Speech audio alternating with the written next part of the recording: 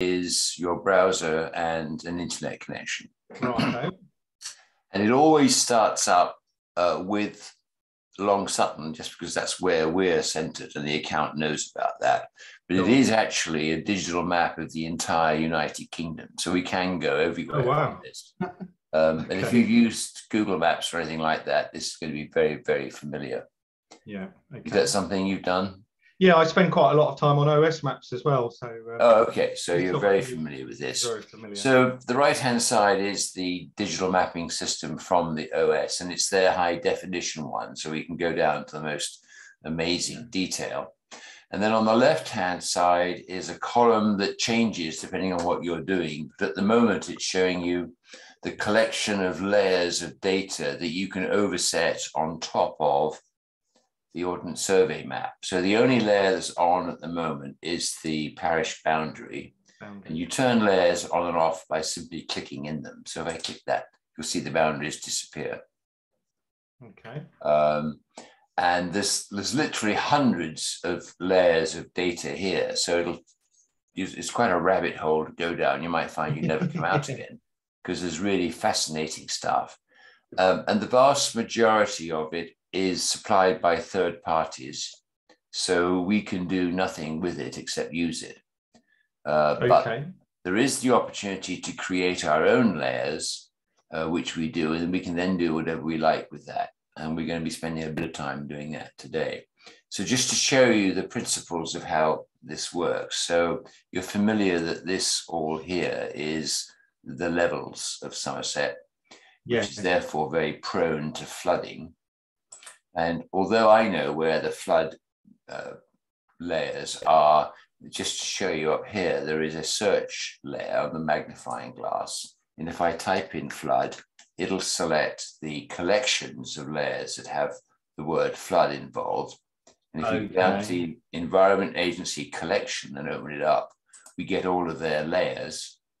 And then if we say, so what happens if we're in a zone 3 flood? And it's sort of, you can see how the water pops up.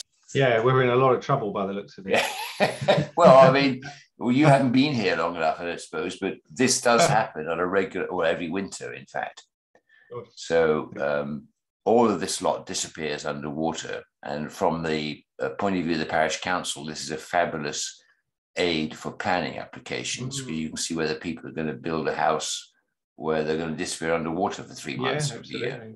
But there is a lot of it. I always think how very clever, because before this lot existed, they still went ahead and built Yeovilton Airfield, and it doesn't disappear underwater. So they knew what they were doing 50, 60 years ago. So there's any number of things that you can turn on or off here, Colin. So we're just going to go through the basic principles now. So the first thing I'd like to do is to create an account for you, which is up here in administration. And by the way, I'll have to formally put this to the parish council meeting on Wednesday to get their authorization, because anybody who is a councillor is automatically entitled to an account. Right. But non-council people have to be approved by the council just to meet the Ordnance Survey's licensing rules. Yeah. So I'll create an account for you now, but we'll have to go through the process of actually formally inducing you or inducting you, whatever the phrase is. So I'm going to add you. And what would you like to be known as? Just Colin? Just Colin. Yeah, it's fine. Yeah. And your first name? Other phrases in the past, but they're probably not appropriate. So it's Ledger, isn't it? That's right. Yeah. And the department is going to be Footpaths Subcommittee. I will, if you like, I would like to ask if they will bring you onto the subcommittee, if that's all right with you. Yes, of course. Yeah, so you'll become. So your Colin, is it _ Ledger? _ Ledger, yeah. Yahoo, isn't it? Yeah, yahoo.co.uk.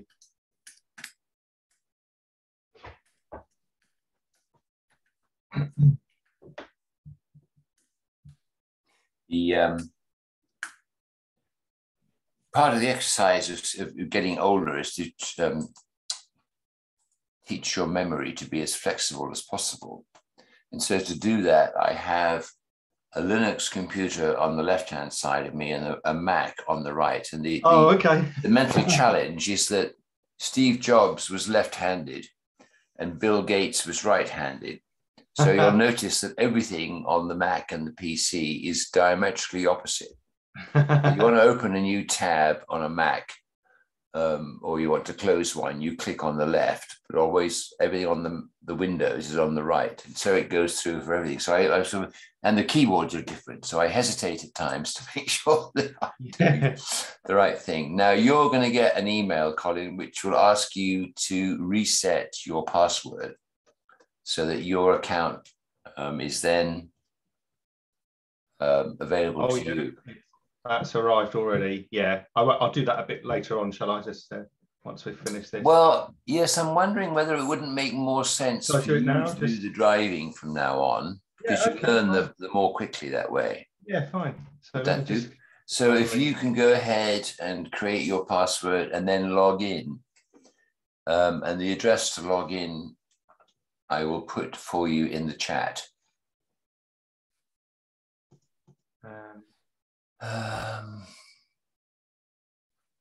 Maybe let's just come out of here and we're done with this.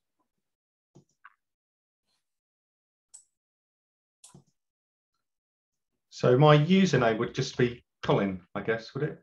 Correct. And then it should fill in for you the @40UD069. And I'm just going to give you a it didn't do that actually. Didn't? Okay. So let me just type in here the address, and they probably give whoops. Wow. I've got the password safe because that was suggested to me helpfully by. Do they give you a URL to log into? I only got yes, I'm on the login page now. Okay, you are. Well, if you share your screen with me in Zoom, then I'll be able to see what you're doing and walk you through it. Yeah, let me do that.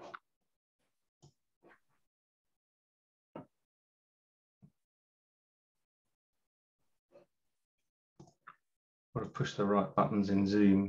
It's the big green one down the bottom of the screen. So move your mouse around, you'll see a big green button called share. Are you're on a PC, I take it? Yes, I am on that. Right. So let me just share that. There we go. Yeah, that's good. All right. So you need Colin and then your @ and 40 UD lowercase 069. Okay. There you go. And then fine, and I'll save that. Yep. And so now it's logging you in. Oh, marvelous. And then you're on the system. Great. So just to practice, would you like to turn off the parish boundaries, which means going down to the boundaries administrative layer and clicking on it. So yeah, click in the down, there you go. Click on that one. No, not on the cog itself, anywhere in the boundary. There you go. Perfect. And your own basic boundary stays in place, but everybody else's turns off. Okay. Okay.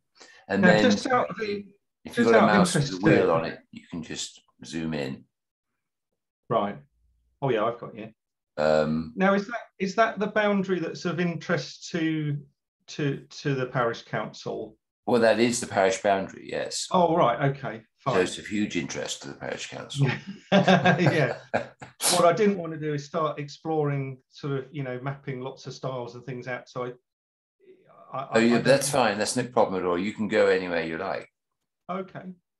So if you happen to have a grandmother living in Yorkshire or something, you can just go to Yorkshire without any issues. Oh, okay, fine. So yes, you can see your house if you zoom in a bit further. And a bit more. The more detail the more you scroll in, the more information you get. Gosh, that is detailed, isn't it? Yes. Wow. And you haven't finished yet. You've still got a long way to go. Oh my goodness. Yeah, I think you can see the plum tree that I planted in the back of the garden. Well, that's also fun, Colin. So why don't you leave the screen as it is at the moment? Go over to the columns on the left-hand side. Shut down the boundaries administrative. Just click on the little up arrow. Yep. And move and scroll upwards all the way up until you get to the aerial data sets. Click on that one and click on the 12.5 centimeter. And that will automatically bring in the photography for this part of the map, and it will scale it to the map. So you'll now see superimposed on top of the map, the aerial photography for Knoll. And it takes a while because it's got a lot of data to bring down. This is all coming down from the cloud, but it'll be worth it when you get there.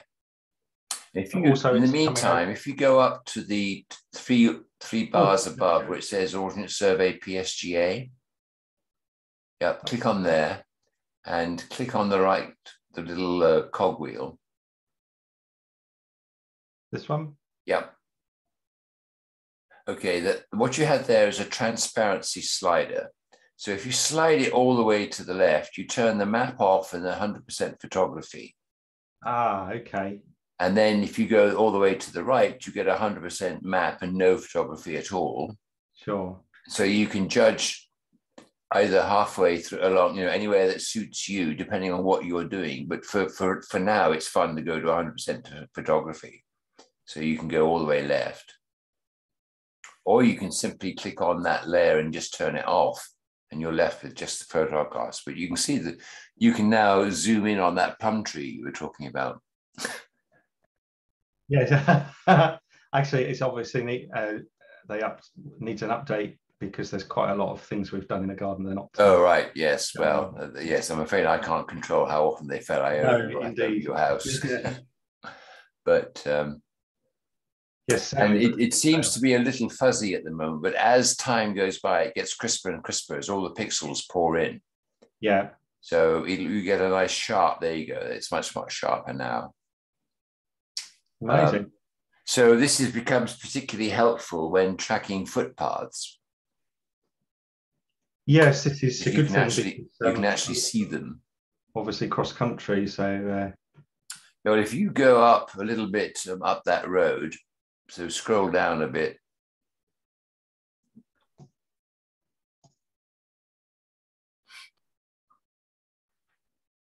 Yeah, it takes a long time with the photography, sorry. Perhaps that wasn't such a good idea. But then you've got that, well, on that corner is where you've got the first of the footpaths coming in from the left. I think it's a little bit further up this road. Is it? Okay, well, you know better than I. It's your area. Yeah, this one. Oh, yes, it's that one. Okay, that's right. Yeah. So that's Dean Ruddle's path off to the right to his lake. In fact, that's right. Yeah, yes, and it doesn't even show the lake, does it? So it is a long way out of date. Unless you go. I think it's just waiting to. The internet connection in Knoll is not very good at the moment. I'm sure. Well, I know we're waiting for that gigabyte to come in, but yes, it seems to be taking OpenReach a heck of a long time to get. Yes, yeah, I know they're teasing us with it, aren't they now? But yes, absolutely. Anyway, you've got the principle of how this works. So to speed things up, it's probably worth turning off the photography. Okay. So just anywhere in the layer except on the cog. Here we go. Yep. Right, that's it. And then sometimes the map forgets that it's meant to be on. It's sort of busy circling around at the time. If it doesn't come back, you just get a white screen. Just click on the refresh circle up at the top left, all the way to the top. Up into your browser refresh circle. Oh, the actual. Just restart the whole thing. There you go. Yeah, I've got you. Yeah. Then it restarts and then it knows where it's starting from. Sure. Because it does get a little bit confused when you turn the photography on and off. Yeah, there we go. We're back now. Okay, good. So you can turn on and off any of the layers that you like, but the ones that we create ourselves are all listed under the parish layer connection, which is the top brown one. So if you open up that, right, okay, then I've got a bunch of test layers. The ones you really want are down footpaths actual and footpaths features, a bit further down. No, not that one. Down here, there you go, yes. Got you. So the features are the ones where we're adding the styles and the gates and the photographs and everything, because they're the footpaths features. Okay. You can turn that on. And up pops all the ones that we've done so far. And we've color coded them so that the red ones are the ones that need urgent attention. Right. The green ones are hopefully in reasonable shape. And then the brown and the blue are sort of different degrees of priority. And what we're actually doing is some of the ones more to the left of the village are having gates put in at the moment. So that's where we are. We've got, I think, 3 gates going in.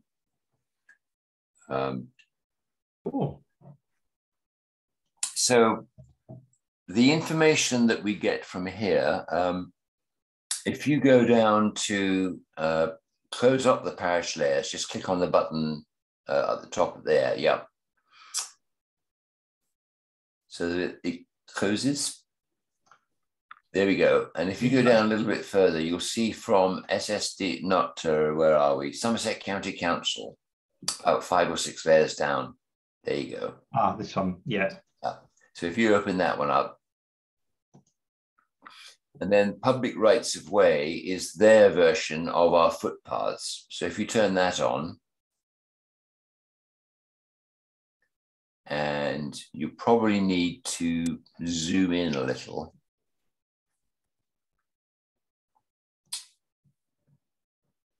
I'll center it on now. You see, so they're in purple now, and what they do is they add an ID number to every path. So these are the paths that they know about, which are not necessarily the ones that we know about. Okay. So, but they're very useful for putting in paths. So for instance, they think that path goes straight through the middle of the lake. You and I happen to know that it doesn't. Only if you want to swim. Yes, so because it's not our data, we can't change it. All we can do is tell them where they're wrong. And I'm trying to work on them to let them say, this can be a two-way data flow. You know, if you let us make changes here, it'll reflect up at your level and get your out-of-date information up to date. But that's a long, hard path that we're chasing at the moment. So what we've done is we've used the Somerset County Council's data of the footpaths, and then I've added in the styles and their condition as we get to them. So if you, the way that this thing works is if you click on anything, the left-hand column will change to the data record for it. So just click on that.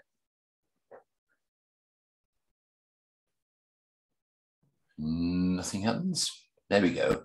Then click on the public rights of way. No, I'm sorry, I beg your pardon. No, mistake on my part. Close that back up and go to footpath features. That's the one we're working on. And so now you can see that where that is, what the ID number is, and in particularly of useful to us is if you scroll down a bit. So there's a little slider bar there to the right of the column, a dark slider, yes. Now you can see if you click on the attachment, yep, just click on the green cloud. Oh, okay. And then this is where the photographs show up. So when you send me photographs of the bits that you've been to, they show up here. Right. So you'll recognize that, I'm sure, yes, on the way up to Knoll Hill. Yes, that's right. From inside Knoll. But what we're doing, or what I'd like to see happening, is the public sending us more and more of these photographs so that we can get an up-to-date picture of not only the standard now, but over a passage of time, so that people can see the improvements that we make.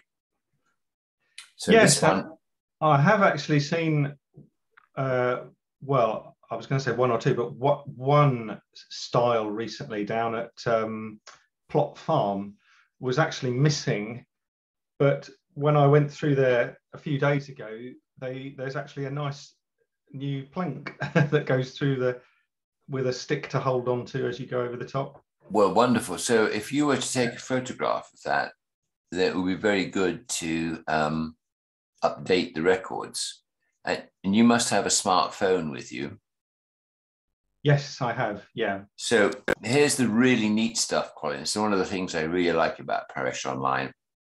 Have you got your phone with you at the moment? I have. Yes. Yeah. Well, why don't you turn on the browser and browse to parishonline.xmap.cloud.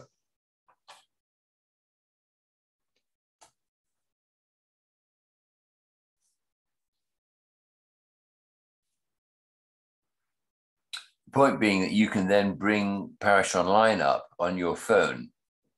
Ah. And if you then go to this new style of yours, you can turn on what's called geolocation inside Parish Online, and it will follow you around. And when you stand in front of the style and you take a photograph of it, you can upload the photograph straight into Parish Online on that particular gate or style.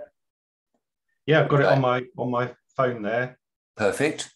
So yeah, I would just log in here, and so you can literally take the photo while you're there. Yes, there's a feature called geolocation. So on your main screen on the computer, just for instance, if you go down to the bottom corner where there's 3 vertical dots by your name. Oh, down here. Yeah, if you click on that, it should come up and offer you geolocation. You can turn that on. That won't do much on your PC, but if you do the same thing on your smartphone, then it turns on the GPS tracking and it will move Parish Online along as you walk. Nice. So as you walk along, it'll tell you where. It's very much like Google Maps, but it's using Parish Online data, so that if you turn on this layer, you'll be able to take a photograph of something and immediately add it to the layer, which is really useful from my point of view, because you've now increased our knowledge without my having to do a thing. Well, and also without too much effort on my part as well, it would seem. So exactly. Yeah. So the one requirement is that the item, the feature, already exists in Parish Online before you get to it. Otherwise, it has no idea what to attach the photograph to. Right. But since most of the stuff that we've got is already listed here, so and then I would just sorry, Graham, I would just give it a sort of a sensible title and some sort of status. Well, the way this works is if you go up to the top of that column, there's a pencil on the top left. Oh, yes. That enables you to edit it. So if you think you've got something wrong, you can just change it now. Right. So, and yeah, I understand. And then the way this works further is that if we now go up to the top row of the Parish Online menu, you've got something called Table. Table. Yeah. So if you select from there the layer and select the layer footpath feature. So if you just type in FOOT, it'll take you straight to it. There you go. So go down to footpath features, turn that on. And then you've got all the entrants there that we've made. And it's much easier to edit from here. So if you want to edit any of these fields, you just click on the field and go ahead and type in what you want. Ah, okay, fine. Oh, that's really good. Isn't it? Yeah, it's very, very neat. And then even neater, let's say you take that top row, that top item, or even the one it doesn't matter, whichever one you like. Yeah. Yes, if you now go down to the bottom right and click on View on Map, it takes you straight to that feature. Oh, brilliant. Okay. So I think that's really sweet. Yes. And finally, there's one last thing. If you now go up to those 3 vertical dots on the top of the left column, you can do a data extract. And if you click on that,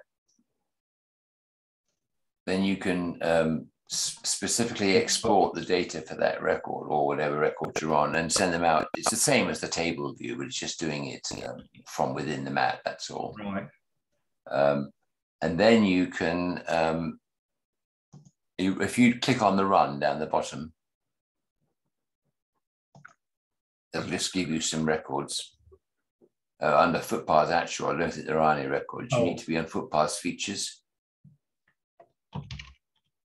Footpaths. Not 101. A bit further, one more down. Is it not an O? Footpaths actual. Yeah, I don't think there isn't much data in footpaths actual. It's a bit.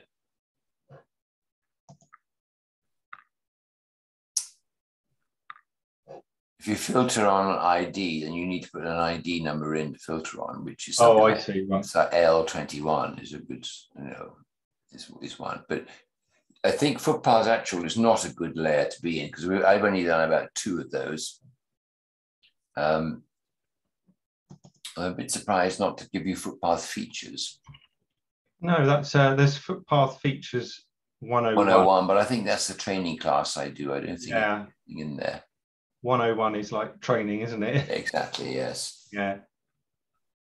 I'm slightly, maybe because we're in a data extract rather than the table view. So if you kill the data extract, because it's tied to the particular record we went into, there's an X, and now you can just click on it. If you now go up to table view, you go back to that much more detailed thing. There you go. Oh, here we go, right. And then you can, there's an interest there to see how the filter works. If you go up to the column field at the top and just say you want the name. Footpath ID is easiest. Go down to footpath ID. Yeah. And then contains the value on the right. You can say L space 21.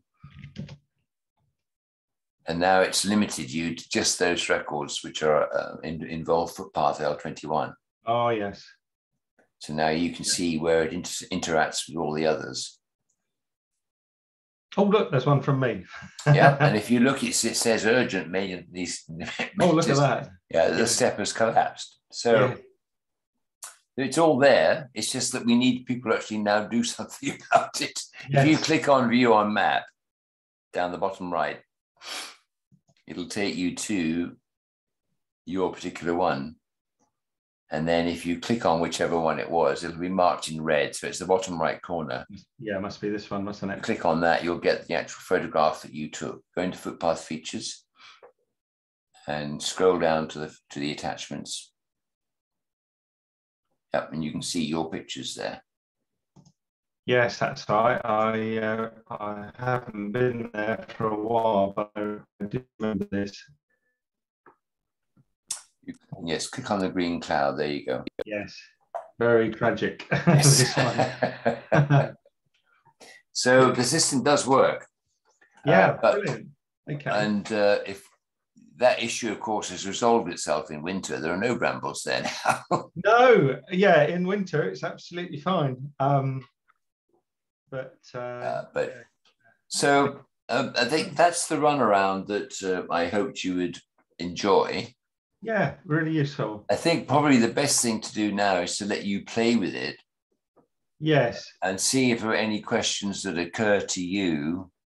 And you can come back to me in an email or a phone call or something and see what you want. Sure, yeah. Yeah, I mean, it seems reasonably straightforward, Graham. I think it is. It's not certainly in terms of sort of, this sort of interactive map is very familiar, isn't it? Because yes. You see it in all sorts of applications nowadays. So that's absolutely fine. If you come across a footpath that has got a style that we haven't mentioned, all right, then you create that by what's known as adding a feature. So if you close that left-hand column with the X at the top, and you go into the parish layers. Yeah, that's this one that's already open, isn't it? No, yes, that one. Sorry, parish layers. There we go. I go down to footpath features, say. Footpath features. Yeah.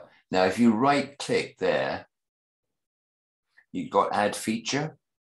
Ah, okay. And what that does, it brings you up a blank record, so you can now fill in everything on the left-hand side. And in particular, it won't let you close the record until you have put in a name. And the name, the best name to get, or the ID to get, is from Rome, Somerset. Yes, so, I have actually seen their website, because they use all these L numbers, don't they? Yes, they do, but they also give an ID number to every style and every bridge and every feature, which is, to avoid duplication. We use their same numbering system. So if you to open a new, yes, exactly, and just type in Rome, Somerset, or Explore Somerset, they're both I can hear already that. Yeah, that's why it's popped up. Okay, so then what I do is I take their naming statistics for the particular style that we're doing, and we transfer it into Parish Online. If you go back to Parish Online, you'll notice that your mouse is a crosshairs, and it's waiting for you to say, so where is this new thing? And when you click on it, it'll donk it into position. And then if you haven't got the right position, you can edit it later and just move it around. I see. So once you've filled in the red box and you've put the item on the map, then the save button at the bottom will open up. But it won't let you save anything until A, you've given it a required name, and B, you've given it a position on the map. Right. Okay. It's two steps. Okay. So sorry, Graham. Just to be clear, the name there is the ID. Well, no, there is a footpath ID box, about 3 boxes, 4 boxes. Sorry, yeah. So that's the name of this. The name is really how people describe it, bottom of Knoll Hill or something useful like that. I understand. To give you a general description.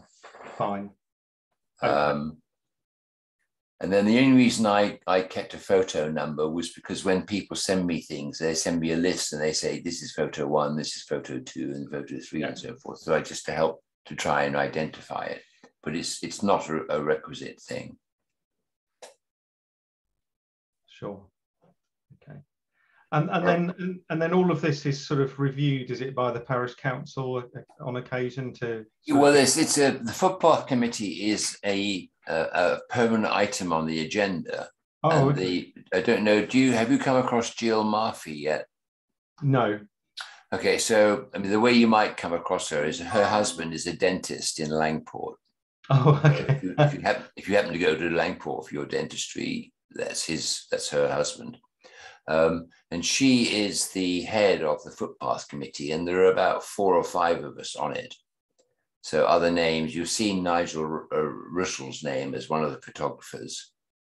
And there's Rich Fell, who's also the guy on the parish council who runs the Lengthsman.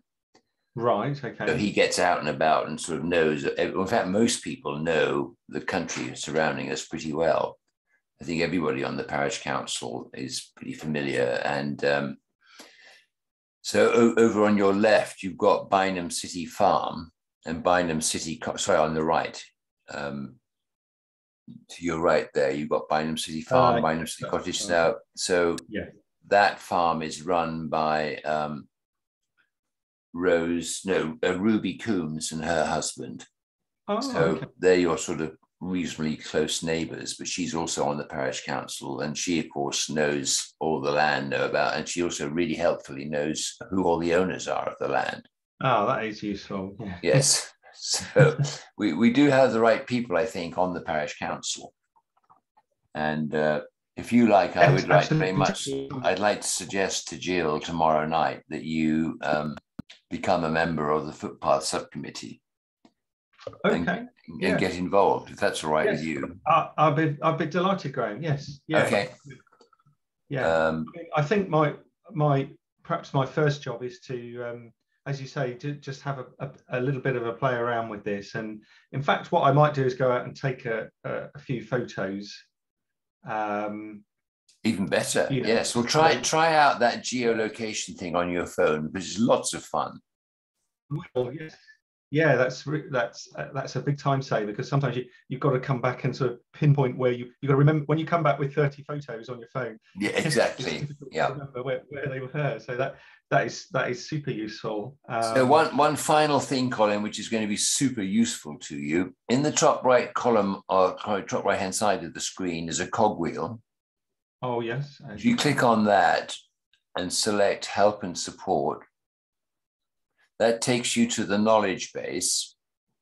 And if you type in, let's just say for argument's sake, in the search box up there, type in geolocation. So click on that, yeah. And there's a really, really sweet little video there that you can watch that shows you exactly how to do it on your phone. And then there's a step-by-step instructions underneath on how to do it. I just thought you might find that fun, particularly if you're going to go out with your phone now. Yes. Watch the video first. It's good fun. But the knowledge base is pretty good. They're in the middle of rewriting it. But the rewriting is being done by someone who's very talented. I do like their notes. So everything you need to know is under knowledge base, the top right hand side. Yeah, brilliant. That's really useful. Yeah, I'll go through this first, actually, I think. Just so okay. Well, what you can do is if you go to the home page for the community, for there, just click on knowledge base at the top. Yeah, just go to the home page. What you can do now is store that as a favorite, as a bookmark, and you can come back to it without having to go through Parish Online. It's just a separate route. So if you just save that now as a favorite, you'd be in great shape. Okay? Yeah, perfect. Good. Wonderful. All right. Yeah, that's really useful, Graham. Thanks ever so much. Well, by all means, do come along, call for help if you get stuck, but I suspect that you'll find that this is very, very intuitive. Okay. Wide open suggestions. If you can see ways of improving things, please don't hesitate to throw them at me. Okay, yeah. Just on a sort of, so for example, if I, just in terms of sort of etiquette and things, if there's something that's been logged here, for example, I know there are some styles around here that have actually degraded over time. So one or two of them that, like last year, I said, well, kind of were okay-ish, actually are no longer okay. But if someone else has already put some information on there, what do I just add to that or replace it? Yes, just go in and edit it. And there's lots of space to say, comment by Colin. This is now deteriorated to a much worse step or whatever. So yes, I mean, I don't think you're treading on anyone's toes because frankly, the more that people join in, the more it gets done. So if you go up to that pencil again to edit, and then you can put in whatever you like. Okay. But it's courteous to sort of just attribute to who it is that's making the comment. So I'd probably, if something had already been logged by someone else, I'd just go in and edit, and I'd perhaps add some notes and a couple of photos, something like that. Perfect. Yeah. Okay. Great. And all right. The more, the merrier. Yeah. Okay. Good. Well, at least there's a sort of a bit of a trail, as it were, saying, well, a year ago someone photographed this and said it was fine. Exactly. Yes. It's, a health and safety risk, clearly. So at least that might sort of, it shows that things are happening over time, doesn't it, as well? Yes. Great.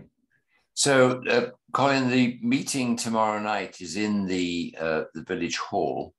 I don't know if you'd like to come and introduce yourself, or whether you'd rather like me to introduce the idea and get the village hall, the footpath committee, to talk to you directly. I'll let you do it, Graham. Okay. And then I'll gently, then we'll go into it. All right. I think probably you've got all you need to know from me now, Colin. So unless you have any other particular thing, I'll sign off and let you play. Yeah, and well, you're on holiday, aren't you? So yeah, enjoy the rest of your holiday. No. I'm working until tomorrow night. Oh, okay, fine. So then I'm heading off tomorrow night to the Isle of Wight. We have a house down there. Oh, lovely. Okay. So I'll see you next week. Smashing. All right. Yeah. It's good to talk to you, Colin. Take care. Bye-bye. Take care. Bye. Oh, by the way, I did record this meeting. So if you want to go back over anything, I can send you the video if you like. Cool. Okay. Is that all right? Okay. Yeah.